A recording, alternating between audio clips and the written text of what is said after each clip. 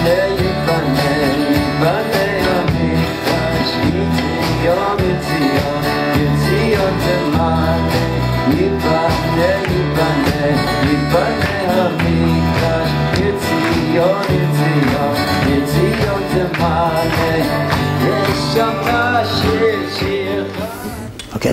Hi everybody, Shalom, thank you for coming.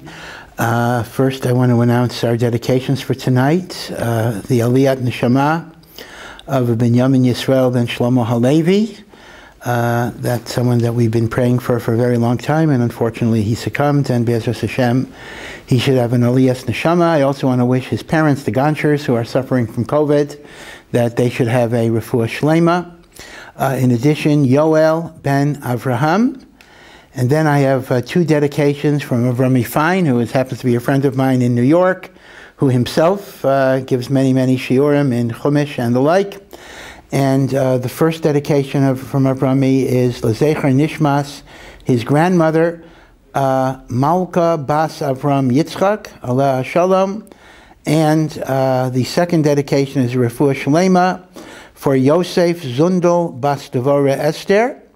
And then we have Refuah Shelema for Breya bat Chava, and all of these cholim should have a refuah b'toch shar cholei Yisroel. There are really two things I want to talk about tonight. One is looking at the past, and one is looking a little bit forward to the future, short-term future, tomorrow. I want to talk about what we celebrated on Sunday, and there actually was a holiday on Sunday that perhaps you didn't notice, called Pesach Sheini. And then tomorrow night, Thursday, we're going to have the great holiday of Lag BaOmer, the 33rd day of the Omer. Lag is simply 33. And we will discuss what the significance of these holidays are. Neither of these dates are Yomim Tovim in terms of a Doraisa sense, but they are very, very festive cases. First, let me talk a little bit about Pesach Sheini, because even though it's already passed, it has such an important message that it's something we need to internalize. What is the story of Pesach Sheini? The Korban Pesach is, of course, brought on the 14th of Nisan, and it is eaten the night of the 15th of Nisan when we have the Seder. At the time of the very first Korban Pesach in the desert, which actually was the second Korban Pesach, the first was in Egypt, but the first one they brought in the desert, there were people who were ritually impure. They were tamei. They were contaminated by contact with the dead. And as a result, they were not halachically permitted to bring the Korban Pesach. They went to Moshe Rabbeinu and they complained, and they said, why should we be deprived of a chance to bring the sacrifice of God? Now, question number one, why were these people tamei? What made them impure? What dead bodies were they in contact with? So there actually is a machlokes in the Gemara, an argument in the Gemara, why were these people tamei? According to one view, it was the rotation to carry Yosef's bones. Remember, Yosef's bones were transported for the 40 years in the desert, and the people who transported it, there was a rotation. So it happened to be that these people, their turn was to transport Yosef's bones the time of the Korban Pesach. So that made them tamei, right? You carry a dead body, you are tamei for 7 days. There is another view that these were the Levim who had to retrieve the dead body of Nadav and Avihu. When the Mishkan was dedicated, Aaron's two oldest children, Nadav and Avihu, brought incense in an improper way, and a fire came from Hashem and killed them, and their bodies are in the Mishkan, and those bodies had to be retrieved. So we're told that Nadav and Avihu's cousins retrieved those bodies. The problem is that makes you tamei, and therefore they were unable to bring the Korban Pesach. Bein kach ubein kach, whatever the reason was, whether they were tamei because they were carrying the bones of Yosef, or whether they were tamei because they had carried the bodies of Nadav and Avihu, they were not able to bring the Korban Pesach. So they went to Moshe and they said, Lama nigara, why should we be deprived of bringing the Korban Pesach? Moshe didn't know the answer. Moshe asked Hashem, what happens when somebody is ritually impure and they can't bring the Korban Pesach? And God created a new mitzvah. I'll discuss what that actually means. And God said, if somebody is ritually tameh at the time of the Korban Pesach, and then God added another stipulation, or somebody is far away, which will be activated, of course, in the desert. Nobody's far away from the Mishkan. The Mishkan's right there. But when the Jews eventually settle, there'll be people very far from Jerusalem who won't be able to make it for Pesach. So either if you're tameh or you're derech rechoka, that term does need some definition, so you can bring the Korban Pesach exactly 1 month later. If the original Korban Pesach is the 14th of Nisan, the ability to make up is on the 14th of Iyar, which was Sunday, and that is called Pesach Sheini. Now, Pesach Sheini is very different than Pesach Rishon. Number one, Pesach Rishon is a holiday for 7 days, and you're not allowed to have chametz, leavened bread. Pesach Sheini is only the 14th of Iyar, and they would eat the korban that night, the 15th of Iyar, and they would eat it with matzah and maror, but they were allowed to have chametz in their house. They didn't have to get rid of any chametz. This is Pesach Sheini. So first of all, analytically speaking, the whole idea of Pesach Sheini seems to contradict the way we understand the way Hashem gave the Torah to Moshe. Pirkei Avos says, in the very beginning, Moshe kibel Torah misinai. God gave Moshe, in the 40 days he was at Har Sinai, both the first time and the second time, all of these 613 mitzvahs. Moshe received from God all of the 613 mitzvahs. Now, Pesach Sheini is one of the 613 mitzvahs. So how could Moshe not know that?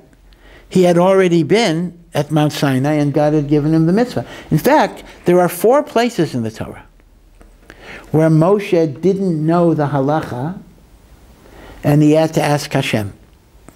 One was the guy who gathered wood on Shabbos and he transgressed the malacha.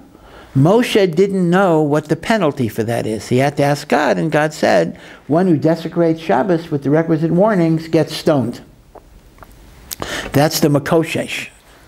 The second was the blasphemer, the one that is the child of a Jewish mother and an Egyptian father, so he's Jewish. He cursed God, blasphemy. Moshe didn't know the punishment. He has to ask God. Once again, the punishment is stoning. The third case where Moshe didn't know is Pesach Sheini, where the people who were tameh came to him and said, what do we do? Moshe didn't know. He asked Hashem. Hashem said they could bring it 1 month later. The fourth, we're going to read later, and this is the daughters of Tzlafchad. Tzlafchad was a man of the tribe of Menashe who died in the desert. He had no sons, and the question is, who is going to inherit his portion in the land of Israel?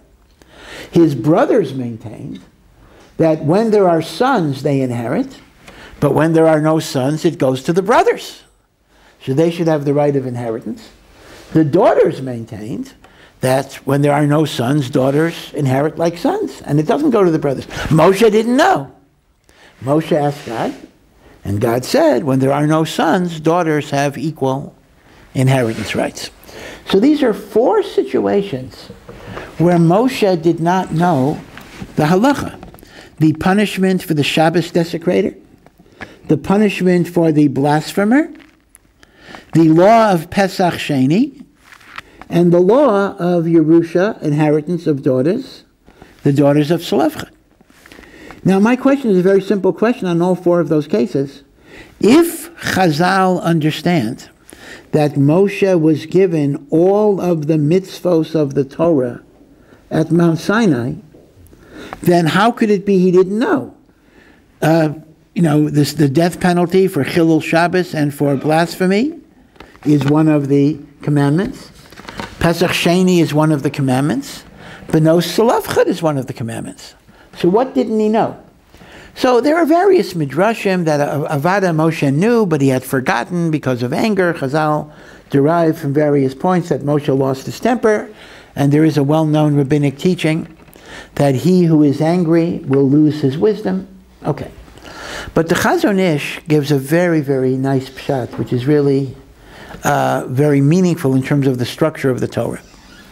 The Chazon Ish points out that although Moshe was given all of the mitzvahs of the Torah in the 40 days at Mount Sinai, the Jewish people didn't get them right away. If you read the Chumash, you constantly see that the Jewish people are getting mitzvahs in dribs and drabs over a 40-year period.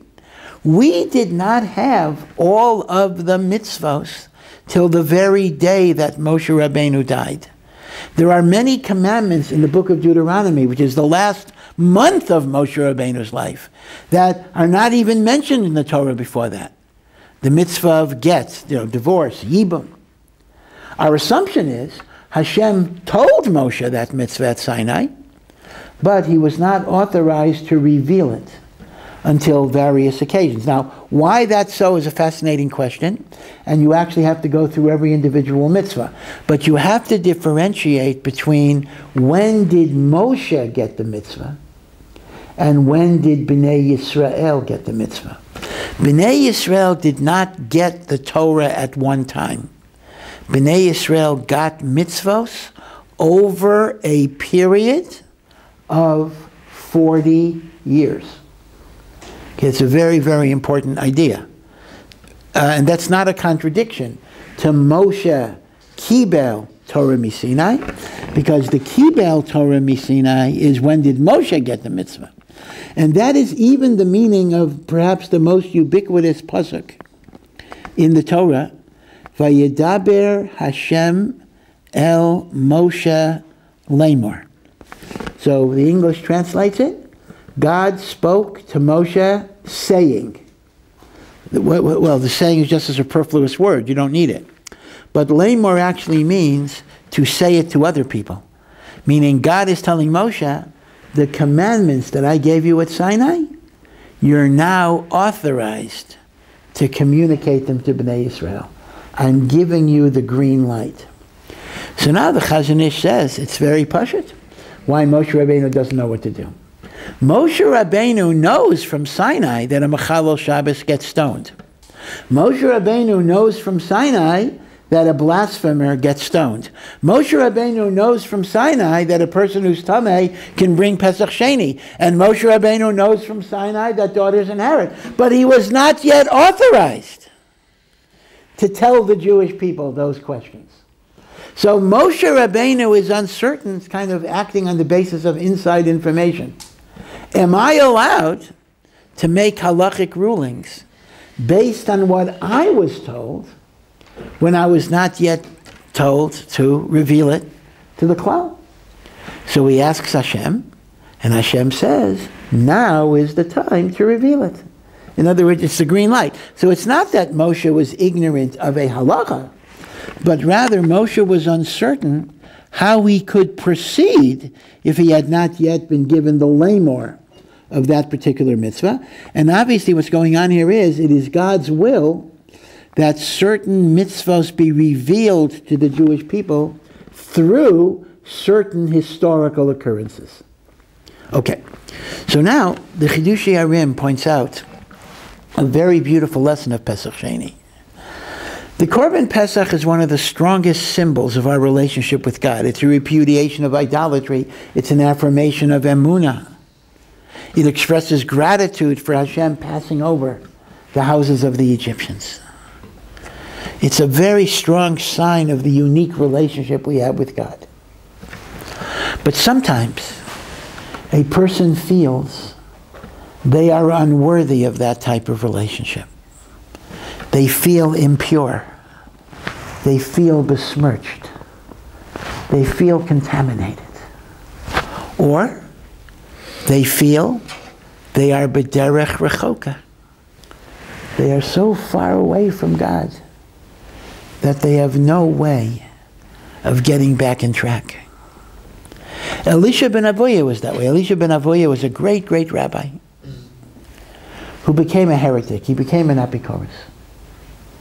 Why that's so is, again, a complicated story. There's actually a historical novel about him, As a Driven Leaf, written by a very famous conservative rabbi, Milton Steinberg, which kind of explores psychologically the conflicts of this complicated man, Elisha ben Avoya. I'm not suggesting it's an authentic source or anything, but it goes to different possibilities. And he had a very devoted disciple who was a great, great rabbi, Rabbi Meir. And Rabbi Meir continued to learn from Elisha ben Avoya even after Elisha ben Avoya was a heretic. And when people said to Rabbi Meir, how can you learn from such an Apikoros? Rabbi Meir said, I look at him like a pomegranate. I throw away the inedible peel, and I eat the good seeds. I separate myself from the bad part, and I take the good part. People sometimes use that as a justification to take Jewish studies courses at universities, where there's a lot of Apikoros, a lot of kefira, but they say, I'll be like Rav Meir, I'll take the good and get rid of the bad. The problem is, most of us are not as great as, most of us, none of us are as great as Rabbi Meir, so it's hard to take the chance there. Okay. At various points, Rabbi Meir turned to his Rebbe, and he said, you know so much Torah. You're so learned. Why can't you do tshuva? And Elisha ben Avoya said, I heard a voice from heaven that said, let my wayward children return, except for this man, because he's beyond the point of return. Rav Soloveitchik used to say that this so-called voice from heaven was not a heavenly voice. It was Elisha ben Avoya, who's called Acher, the other one. It was a voice within him that told him he's too far gone. In fact, the gates of tshuva are never closed. But sometimes we have a perception we're too far away. So what is the lesson of Pesach Sheini? No matter how tameh you are, no matter how far you think you are from Hashem, there is the gift of a second chance. There is a gift of the ability to come back. Pesach Sheini says, hope is never lost. There's always the chance to come back. So that's a very, very important lesson for us in our lives. But the Chidushei Harim says there's a second lesson. Because keep in mind that the mitzvah of Pesach Sheini was given only because people went to Moshe and they complained about it. Now you may wonder, why are they complaining? After all, they're legitimately exempt. They were doing a mitzvah. They're tameh. Imagine if, people go crazy, they clean for Pesach. Imagine if you got a letter from God, signed, sealed, authenticated, that it is from God. It's not a fake letter. That says, you don't have to clean for Pesach this year. Are we going to say, no, why should I be deprived of a mitzvah? If we get a valid exemption, we run with it. Why were they complaining? And the answer is, when you truly love God, you look for opportunities to serve Him. You relish those opportunities. It pains you not to have that chance. So, says the Chidushei Harim, on one hand, the message of Pesach Sheini is the gift of a second chance, no matter how far you are. But there's a condition. You have to want it enough to ask. You have to care enough that you feel there's something missing in your life. If they didn't care, then God wouldn't care. God wouldn't give them a second chance had they not asked for it. But they cared enough to ask. God cares enough to give. Right, so those are the two great lessons of Pesach Sheini. Never give up hope, and ask Hashem. Did you say earlier that the mitzvah had to come about? It was just a question of... Yeah, well, again, it would have come about, but these individual people would not have been the media for the mitzvah. So they wouldn't, right? In other words, Hashem would have given it whenever Hashem would give it. Maybe he'd have to wait for a future generation. It wouldn't have been given to them. Oh. They would not have been given a second chance. In other words, had they not complained to Moshe, Hashem wouldn't have said, oh, the people who are Tamei should bring the korban. They just would have lost out. Okay, so Ein Achinami, I think it is true that the mitzvah somehow would have come out, but not for them, at least. Right? So these are the two lessons of Pesach Sheini, the gift of the second chance, and all you need to do is ask. You don't ask, you don't get. Actually, that's what they sometimes say in Mir. You know, Mir is a gigantic yeshiva, like 7,000 Talmidim. And sometimes Talmidim get lost, because it's hard to have a connection with the Rebbe if your shir has 200 people in it, or whatever it is.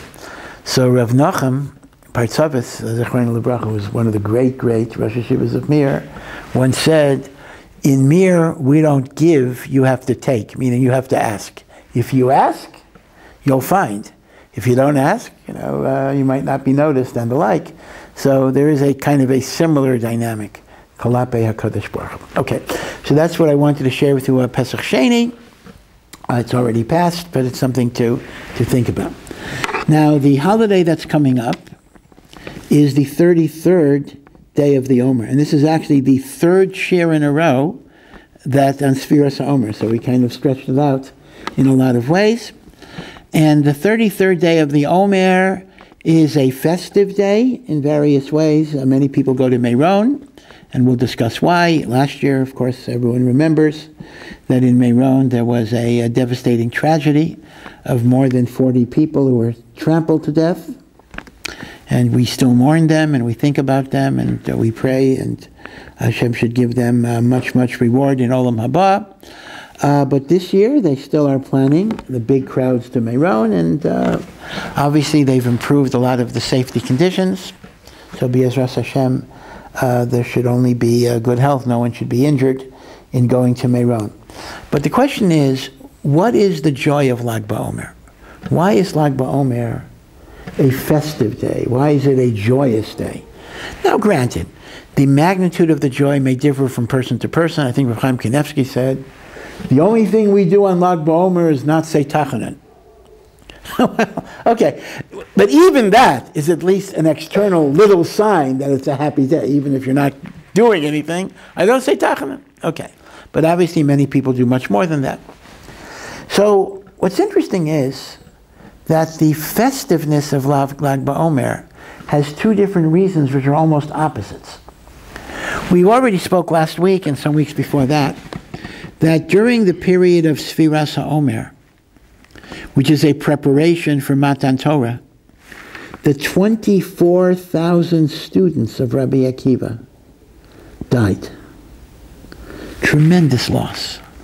And we mourn their deaths by not getting haircuts, by not getting married. Later minhagim include not listening to music. And we talked last week that the different configurations, different customs, how many days do you observe? But according to our tradition, on the day of Lag BaOmer, the students of Rabbi Akiva stopped dying. Now, depending on the minhagim, either Lag BaOmer was a break and they continued to die afterwards, or according to some understandings, Lag BaOmer, they stopped dying, meaning there were no deaths on Lag BaOmer. So whether Lag BaOmer is mamash the end, or whether Lag BaOmer is a hiatus or a break, depends on the minhagim. But the celebration of Lag BaOmer is, this was the day that the students of Rabbi Akiva did not die. I'll come back to that. The second reason for Lag BaOmer is because it is the day that a later student of Rabbi Akiva did die. It's a little peculiar. We're rejoicing because deaths didn't occur, and we're rejoicing because a death did occur. And this is the death of a later disciple of Rabbi Akiva, who is called Rabbi Shimon Bar Yochai. And it is said that Lag BaOmer was the day of his death. Now, why would that be a happy occasion?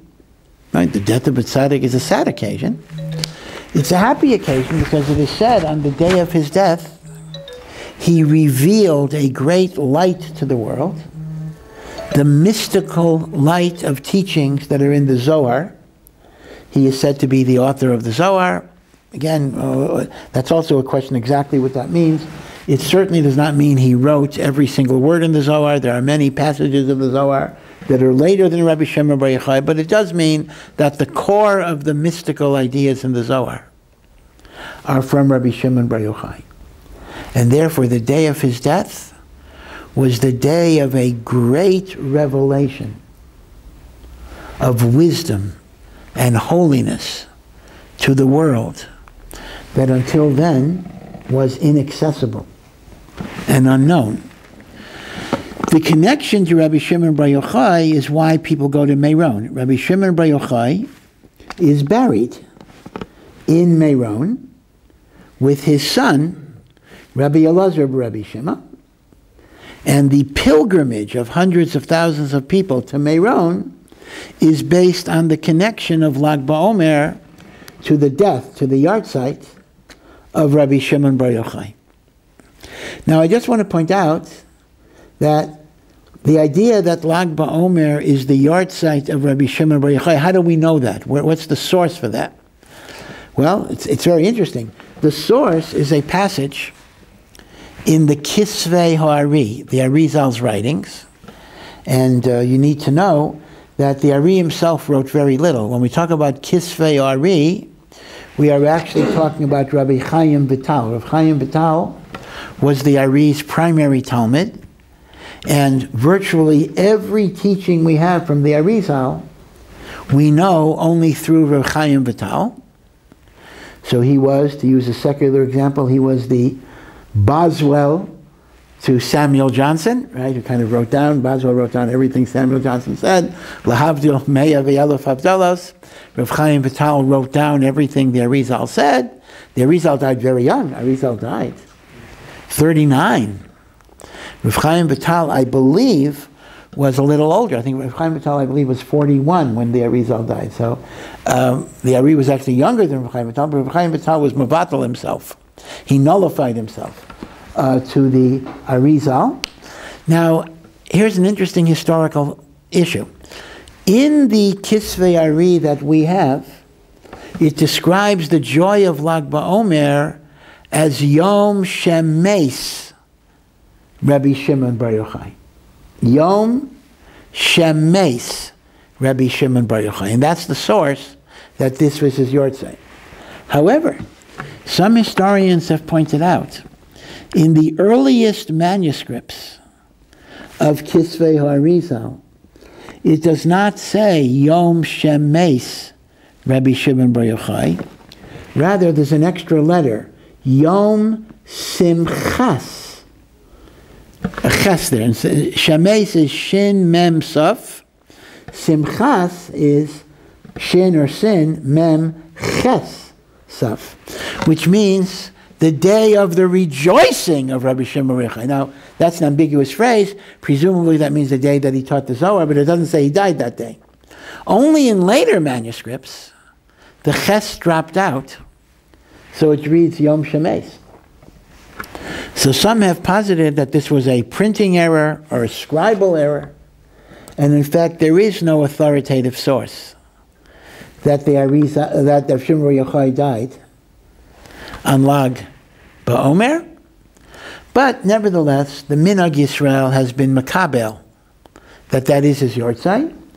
And even if it's not his yortzeit, it is still called Yom Simchas, the day that he revealed the Zohar. So that simcha you're going to have Anyway, by the way, as a little aside, a much, much, much later Gadol also died in Lag BaOmer, and that's none other than the Ramah. The Ramah is the preeminent posek for all Ashkenazic Jewry. Right? Rav Yosef Kara wrote the Shulchan Aruch, and those are the psukim for Sfardim, and the Ramah added glosses for Ashkenazim. He died, also a young man, he died like, I think, 42, on Lag BaOmer, and the Ramah's shul is still a functioning Beit Knesset in Krakow. The Ramah was the Rav of Krakow, and he too died on Lag BaOmer. Okay. So we have these two different ideas of Lag BaOmer. One is the students of Rabbi Akiva stopped dying, and the other is the death of Rabbi Shimon Bar Yochai and the revelation of the Zohar. I want to suggest that these two different aspects of Lag BaOmer mirror two general aspects of Sfiras HaOmer, and they bring out opposite ideas that need to be reconciled. Let's first talk about the aspect that Lag BaOmer was the day that the students of Rabbi Akiva stopped dying. Now we know, and we talked about this last week at length, that we're not just mourning a tragedy, because if that's all it would be, we've had worse tragedies. Why don't you mourn the Holocaust? Rather, Chazal tell us that the students of Rabbi Akiva died because they didn't show proper honor and respect to each other. And as Rav Hirsch points out, this does not refer to etiquette, but kavod means you see the significance of a person. They didn't see the significance of their chaverim, perhaps because they were connected to their Rebbe. They were connected vertically to such a great person, they didn't really see the chashivas of each other. So they died, not even as a punishment, but they died because the mantle of Torah leadership can only rest on Gedolim who see the worth and the value of every Jew. If one does not see the worth and the value of every Jew, you can't be the leader. You can't be the Gadol. The students of Rabbi Akiva were the next generation of Gedolim. God says, you can't lead my people if you don't have faith in my people. If you don't see their goodness, you don't see their greatness. They were taken from the world. And that's why it's brought down that when we commemorate their deaths, we're not just mourning, but we have to resolve in our own lives to see the good in others, see the kavod. Kavod, Rav Hirsch says, means like heaviness, see the weightiness, the significance, the gravitas. Kavod and kaved is the same sherish. So, what happened on Lag BaOmer that the plague stopped? Why did it stop on Lag BaOmer? By the way, people always ask Akasha, if Rabbi Akiva lost all of his students, then if it stopped on Lag BaOmer, that's because nobody was left. So what are you celebrating? The plague stopped because everybody was gone. So the answer has to be that not everybody was killed. I mean, that's exactly it. There were 24,000 students. They were dying until Lag BaOmer. There were still Talmidim around. They didn't die on Lag BaOmer, and according to one minhag, they didn't die after Lag BaOmer, meaning it doesn't say everybody died. Or, well, it does say kulan, but you could say kulan means they all of them were in the process of dying. Okay. So here, why was Lag BaOmer the divine day where the students of Rabbi Akiva stopped dying? Needs to be understood in a Kabbalistic way.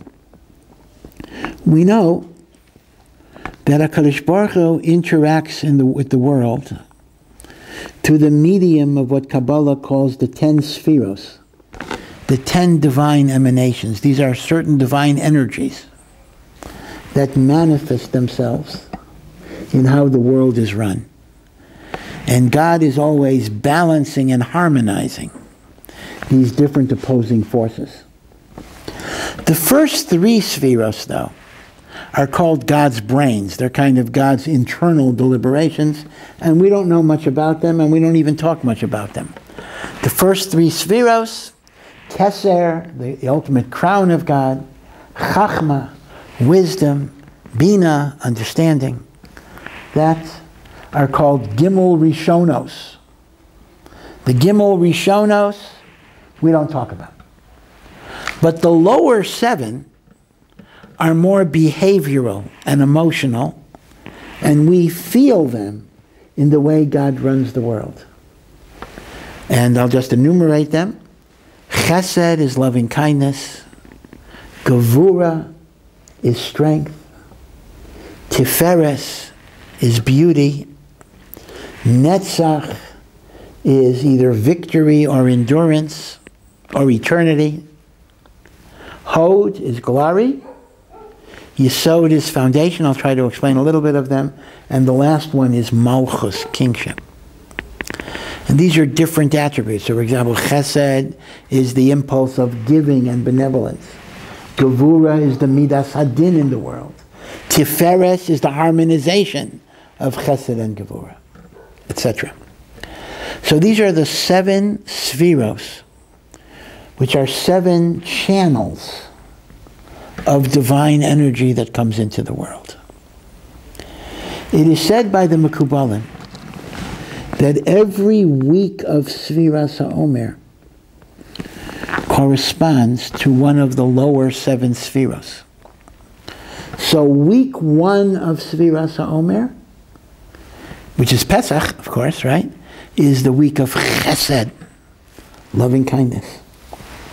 Week 2 of Sfiras HaOmer is inner strength and discipline. Week 3 is beauty, Tiferes, the harmonization of Chesed and Devorah. Week 4 is eternity. I'll try to explain what that is. Week 5 is Hod, glory. Week 6 is Yesod, foundation. Week 7 is Malchus. But not only that, given the fact that every week has 7 days, the same way each week corresponds to one of the 7 Sfiros, each day within the week corresponds to one of the 7 Sfiros as well. And you can even see this in a siddur. So for example, the first day of the counting of the Omer, which is the second day of Pesach, is called Chesed Shebe Chesed, the day of loving kindness within the week of loving kindness. Chesed Shebe Chesed. The second day of the Omer, third day of Pesach, is called Gevurah Shebe Chesed, the inner strength that is within the Chesed, which should not be confused with the first day of the second week, which is called Chesed Shebe Gevurah. Right? There's a week and a day axis of identification. Now it gets complicated to understand. You know, we can understand that maybe the Sfiros as isolated entities, but when you're dealing with combining them with the other ones, what does it mean? But there are actually books and Sfiras HaOmer spiritual calendars that use this formula of the Sfiros, and it actually gives you an assignment for every day of the Omer, something to work on. Because the basic concept of Sfiros is Hashem mimics what we do. We determine the flow of energy by what we do. This is a famous word from the Baal Shem Tov. David HaMelech says, Hashem tzilcha. Hashem is your shadow. So what does that mean? Your shadow goes wherever you go. I move my hand, my shadow moves with me. God shadows you. You behave with compassion. You bring compassion into the world. You behave with din, you bring din into the world. So, Sviras HaOmer, every week we want to bring in a particular divine energy. So let's talk about this. So week 1, I emphasize rachamim and compassion because I want to bring chesed into the world. Week 2, I emphasize discipline and introspection because the world needs midas hadin as well. Not in the sense of punishment, but in the sense of structure and order. Unrestricted chesed is as chaotic as an ice cream machine that you can't shut off. Right? You need structure. That's midas hadin. So, week number 1, I try to be a kinder person. Week number 2, I try to be a more disciplined person. Week number 3, I try to balance my desire to give with my desire to focus and integrate. So Tiferet, beauty, is balancing the extremes. Too much chesed, like Avroham, you get a Ishmael. Too much Devorah, like Yitzchak, you get an Yosef. Yaakov represents Tiferet. So that's the first triad. Giving, holding back with structure, balancing. Chesed, Devorah, Tiferet, often abbreviated Chagat. Chagat. Chesed, Devorah, Tiferet. But then there's a second triad that enters the picture. Thesis, antithesis, synthesis. The second triad is this. Even if I, as a person, have managed to balance chesed and gevurah, when am I outer directed, when am I inner directed? Because I need to be inner directed as well, and I've achieved a balance. I can still be defeated by external obstacles.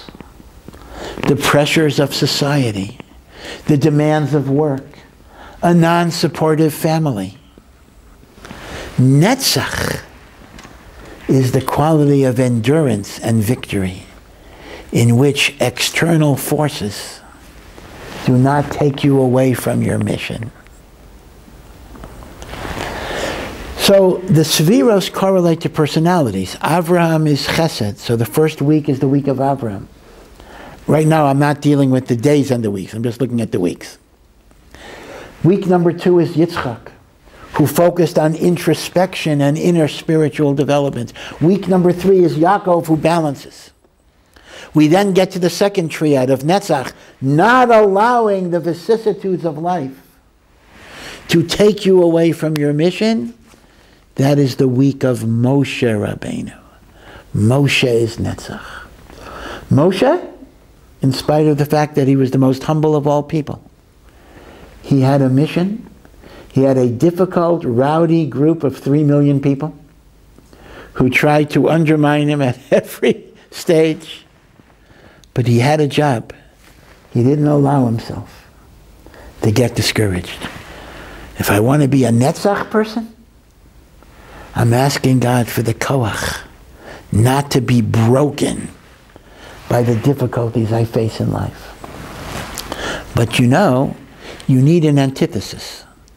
Because the same way, too much chesed, your kids will lose their teeth.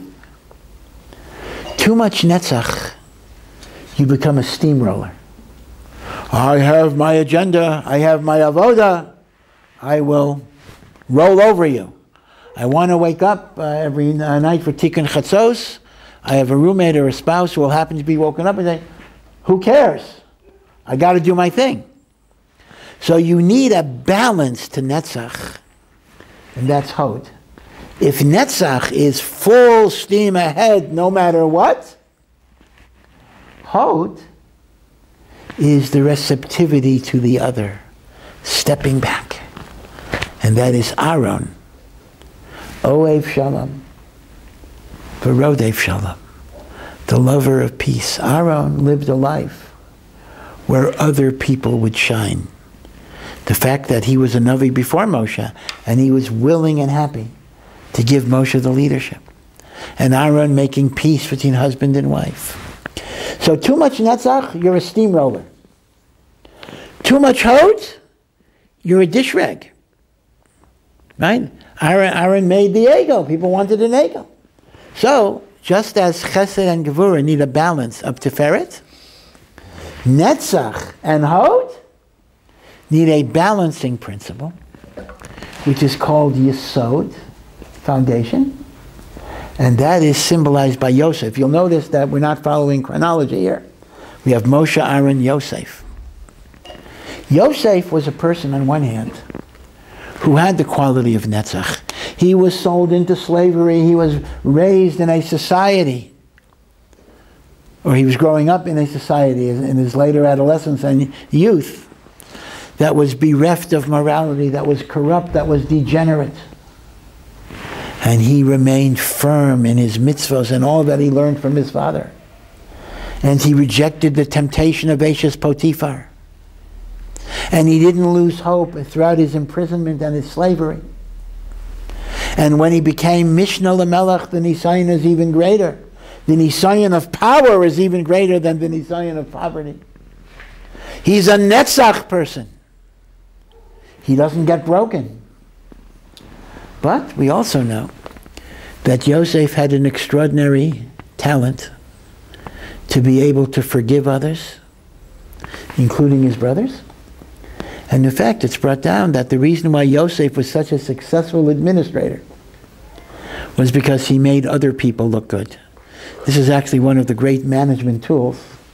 You know, we have leaders who, when things go good, they take the credit.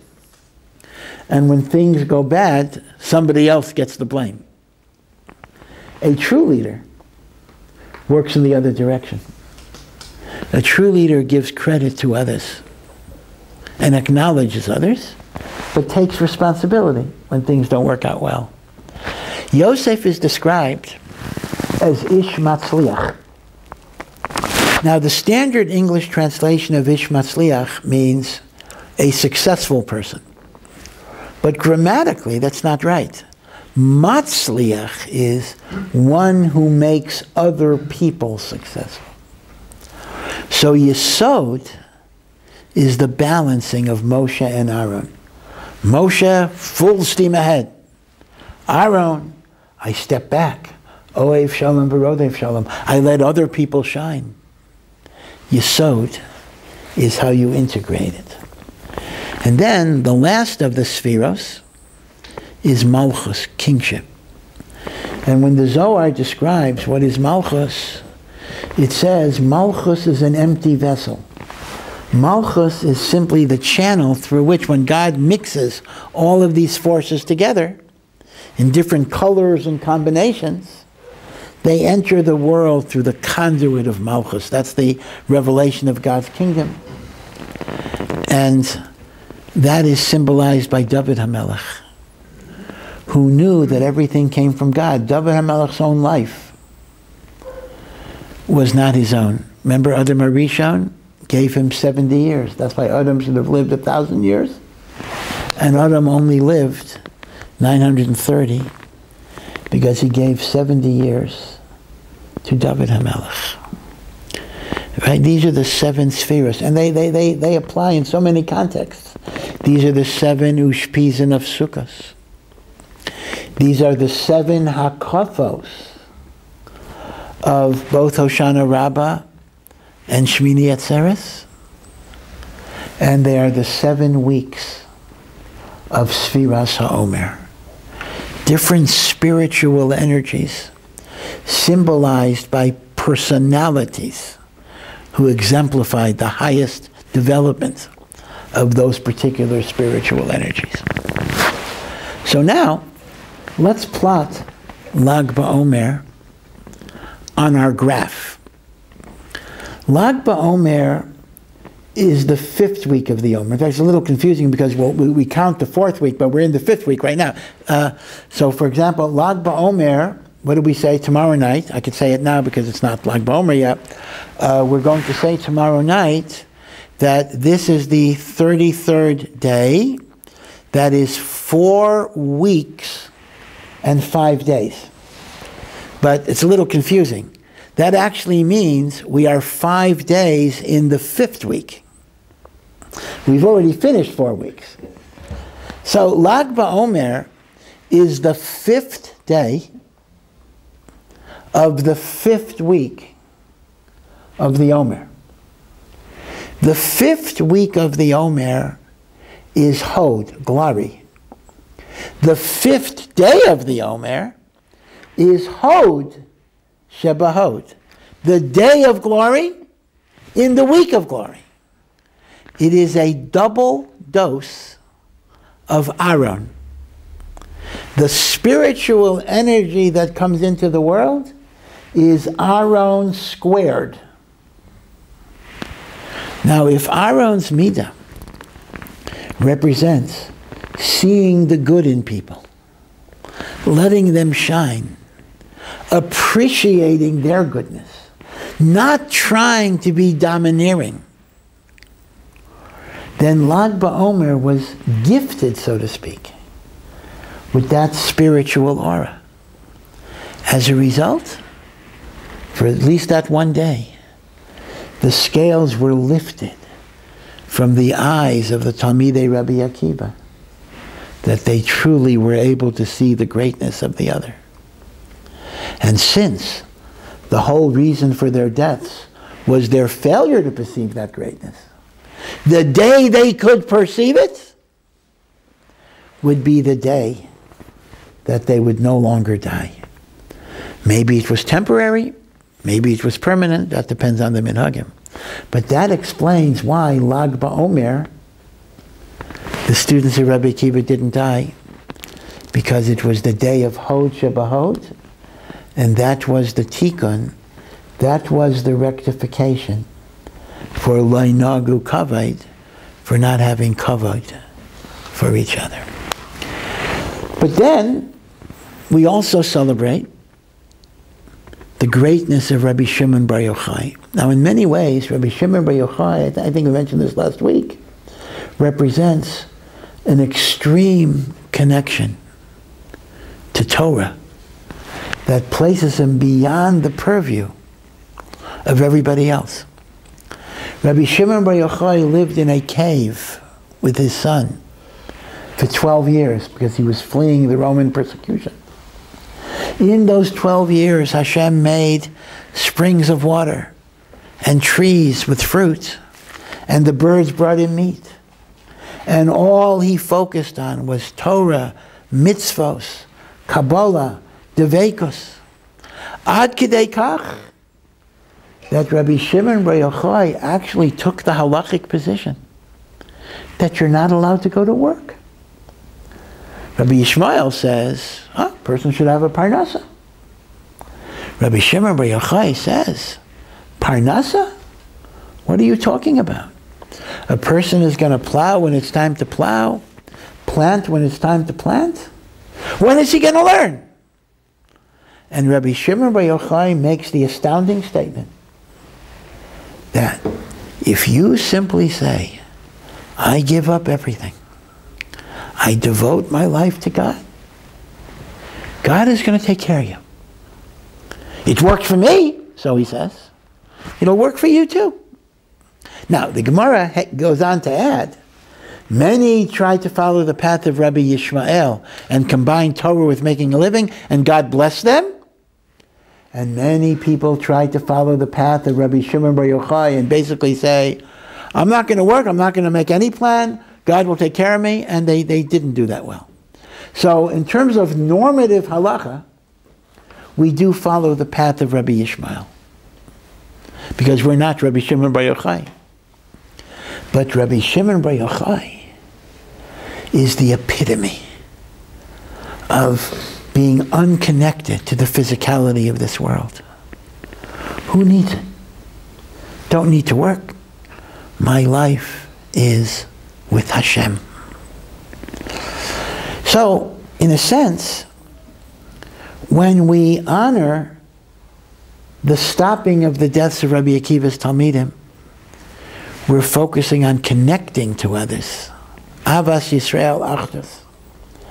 When we celebrate Rabbi Shimon Bar Yochai, we are celebrating passion and fiery devotion to truth. So what is fascinating here, and again, this point deserves further development, maybe I'll even make a fourth share on Sefirot. What is fascinating is, in the polarized world that we live in, these two goals often contradict each other. You tend to find, again, Baruch Hashem, there are many exceptions, but you often tend to find the more passionate, the more fiery, the more consumed I am by Torah and mitzvos, the less patience and tolerance I can have for people who are not on my level. I can look down at them. I don't want to talk to them. I don't want my kids to be connected to them. I make walls of separation. And then you have the opposite. You have people who they love all Jews, they're big tent Jews, everyone's good, everyone's wonderful. But they often might be mushy and compromising on truth. You believe abortion is fine, okay, everyone has their opinion, transgender, gay marriage, whatever the issue would be. Which means, it's almost as if you got to make a choice. Either you love people and don't stand for anything, or you're passionate and zealous, but you reject people who are not living by your standards. What Seviras HaOmer generally, and what Lag BaOmer in particular, is by combining these two ideas. It's saying, remember the Aron of seeing the good in others, and remember the passion of Rabbi Shimon Bar Yochai to uncompromising truth. Grow in your Torah, grow in your mitzvahs, but don't let it be at the expense of your love and acceptance of others. Grow in your Avas Yisroel and your respect for others, but let it not be at the expense of your devotion to truth. I'm using an expression from transgender, but it fits here.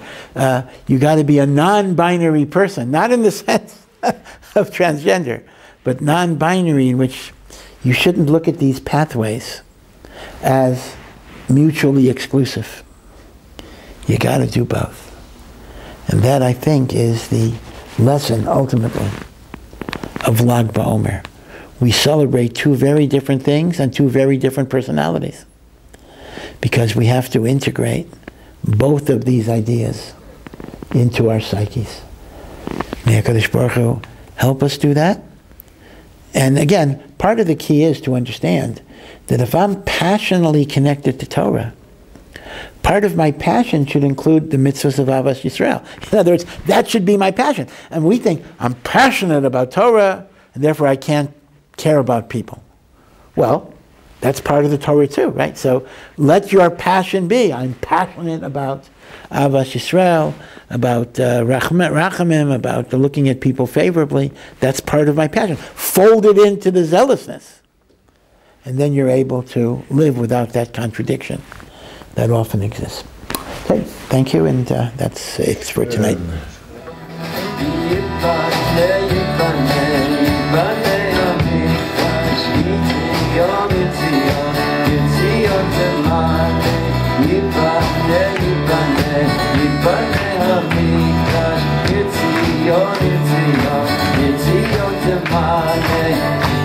Neshamah